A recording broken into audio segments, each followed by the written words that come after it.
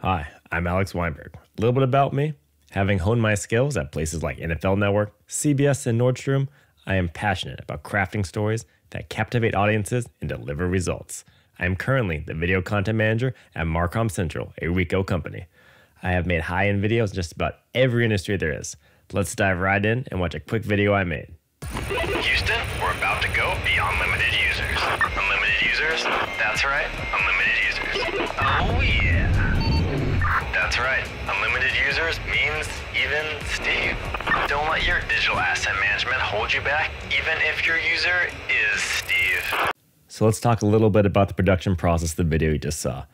So I was tasked with creating a space-themed video that showcases unlimited user functionality of the product. This particular company, MarcomCentral, is a SaaS company, which stands for Software as a Service, and they wanted to show that their product, Marcom Gather, has unlimited users unlike their competitors. So they gave me a couple different things they wanted me to include. They wanted to have an astronaut in the company colors and branding, obviously. They wanted the shots to be in outer space because they thought that theme would be really relevant to the user audience that we were trying to hit. They liked the vaporwave style, hence the vaporwave sun that's in the background and those colors. And I only had 5 days from pitching it to pre-production through delivery, which in corporate video, having no time is extremely common. I added a bunch of subdivisions to the floor plane, and then I used proportional editing to get the bumps, and then just used a PBR texture. So pretty straightforward and easy. And then from there, as you can see, this is just an astronaut moving around with hand animation, and the background sun is just a plane that I made in Photoshop. So pretty easy. These astronauts here, the floor, first of all, is the PBR texture. As far as the astronauts dancing, I just used a retargeting from Mixamo Animation. Here is just a bunch of hand animating once again. This was just downloaded from BlendSwap with a Creative Commons 0 license, and I just added a texture to it. So really simple. So as I talked about the moon floor, just a PBR with displacement, and I used proportional editing in the grab brush and sculpt mode. That's one beauty of Blender. You can go right into sculpt mode, and you don't have to go to ZBrush, which is a whole nother step and a whole nother program. It keeps it all in one place, and of course keeps it free and accessible for everybody, not having to buy another program. The model, I just bought a stock model. I didn't have time to model from scratch. It was extremely high resolution, so I had to do a retopo on the model. After I got it to a reasonable poly count, I went to UV it. The UV, just smart UV project, is all I needed for this model. It did a great job. I didn't have to do any manual cleanup at all. It saved a lot of time. I textured the model. I mostly used Substance Painter in this case, instead of using PBR, because I wanted to put the logo in certain places. And you can do it in Blender, but it's just a little bit faster in this case to do it in Substance Painter for me. I then rigged the model in Auto Rig Pro. I like it a little bit better than Rigify, but both will work. I use automatic weights for weight painting. And then I had to do a little bit of manual cleanup. The automatic weights got me about 98% there, but there was a little bit of issues which I had to manually clean up. Then I did a retargeted animation using Mixamo. I took in the dance from Mixamo and I had to do some cleanup. Every time you bring in from Mixamo and you do a retarget, usually you have to do some cleanup because you'll get some areas where your mesh will be kind of forming back into itself. So you always need to do a little bit of cleanup there. I rendered it in cycles and then I composited it. Let's talk about the benefits of Blender implementation. First of all, Blender has significant time and money savings. First of all, it's free. You can't beat that price. There's no subscription model. There's no one-time buy. And then on top of that, Blender saves tons of time. For example, there's sculpting built in. There's a render engine built in. There's pretty much everything you need for anything built in already. You don't need to buy any other third-party software. Sometimes you want to buy some add-ons to speed things up, but it's really not needed for really anything. Blender has extremely high-quality outputs.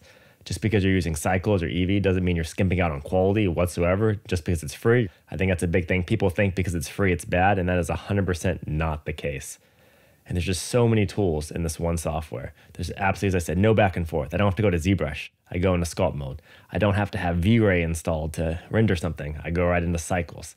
So everything is right there where you need it, and it just saves you so much time. Sometimes people have some trouble doing simulations in Blender. If there's one thing you take away from my talk, I want you to take the speed tip.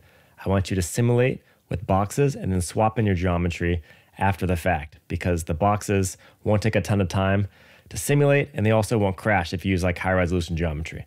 So all you do in this case is I simulate with boxes. You select all the boxes, then you select your geometry, the coffee bean, press Ctrl L and choose object data, and those boxes will now all be coffee beans. Blender has tons of industry-focused features. The video you just watched, I use Open VDB support with attributes. I actually made the explosion in Embark, a separate program, and then I imported it into Blender. And because Blender also supports attributes with VDB, I can make little edits inside of Blender, which is really awesome. Blender also has Cycles and Eevee. Cycles is definitely, in my opinion, way better and also free compared to V-Ray. I think Cycles is easier to use and it's just as powerful, if not better. Eevee is also very useful. I predominantly use Cycles, but Eevee has lots of uses as well, and sometimes I do use Eevee to export to save time, especially when I'm doing something like smoke or other volumetrics. Blender has real-time previewing in the viewport, and that, to me, is one of the main reasons I wanted to switch to Blender in the first place, because back in the day, things have changed a bit, but you'd have to actually render it to see what you're working on. In Blender, you can see what you're working on as you're working on it, which is absolutely amazing. Blender has open image denoise and optics, so those are AI denoising tools that are incorporated inside. So you make that render and you just can't quite clean up those fireflies.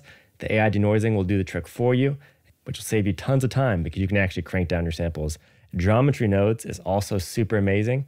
You can do all kinds of incredible things, which is one of the most welcome features in the last few versions of Blender that I really like. UDIM support is also incredibly useful in Blender. That was added about a couple years ago, roughly, give or take. And with UDIM support, I can export those out into Substance Painter with full UDIM support and right back in with full UDIM support as well. So that's been a huge, huge feature that I really, really like that's compatible with all my other industry software that I use. And I use a lot of software. Open source advantage. Blender eliminates platform restrictions. It used to be back in the day when I used 3D Studio Max, you could only work on Windows because 3D Studio Max only works on Windows. Well, with Blender, you can use it on any platform. You don't have to be worried about PC or Mac. You can use it on any platform you're using. There's no need for third-party renderers, as we talked about, which saves you a ton of time and money. It's also free and accessible, no subscription. It's not those Autodesk people asking for a subscription, which is very expensive. Blender gets regular updates, actually faster than the pay softwares because of all the beta and alpha builds. Normal software gets only once a year. Blender gets updates all the time. And Blender has stability and longevity. They have long-term releases if you want to use one particular version, which will get support for many years. And as you can see up at the top, that's Blender Launcher, and Blender Launcher helps you keep track of all your different Blender versions so you don't get lost. So that is a free program that I recommend downloading. Add-ons. There's free and paid. Let's talk about Loadify first. Load stands for level of detail. Loadify lets you control the level of detail. In the top right corner, you can see that's Suzanne. I have 3 models of Suzanne, and then you have one with high geometry, one with medium geometry, and one with low geometry.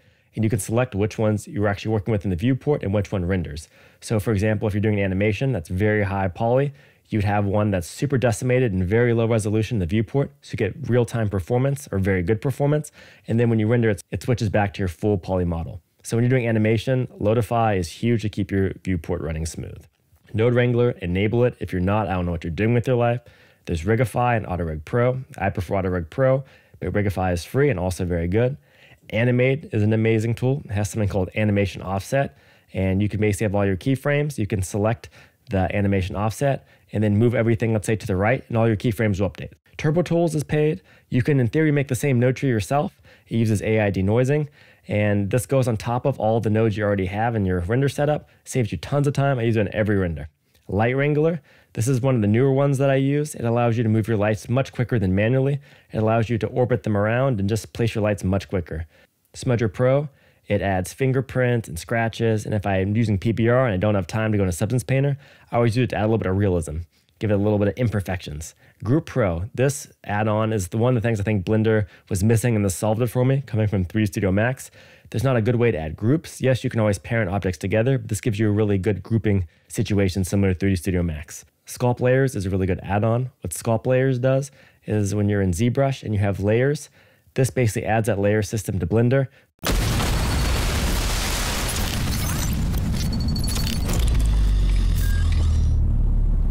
Community collaboration. The video you just saw, I actually got the node tree for how to do that from Reddit.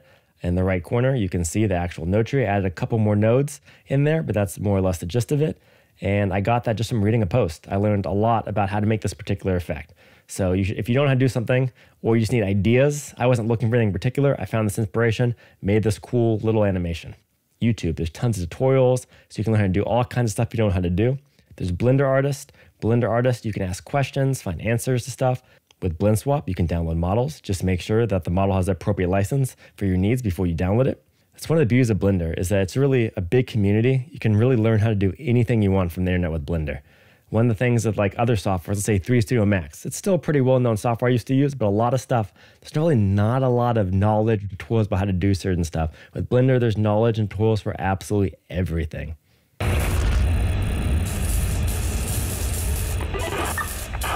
Recap, don't make excuses. Just go out and create. Kit bash to save time. For example, if you look on the bottom right corner and you see the wireframe, the Earth is just an image plane. That's all it is. There was absolutely no need to make the Earth. It just would take a bunch of time for no reason for the final result. Even the satellite, I saw a quick tutorial on YouTube on how to make it and just modeled it extremely quickly. It's even a kit bash style model. Leverage the community. Always ask questions. Don't be afraid to. Just create with no restrictions. Blender's free. It's an amazing tool and it will always be free. So it'll always be a tool you can download for free and use no matter what you're doing, where you work, if it's just for fun, whatever, download Blender and just use it. Thank you, everybody. Once again, my name is Alex Weinberg. If you need to contact me for any reason, all my contact information is on the screen. Keep creating.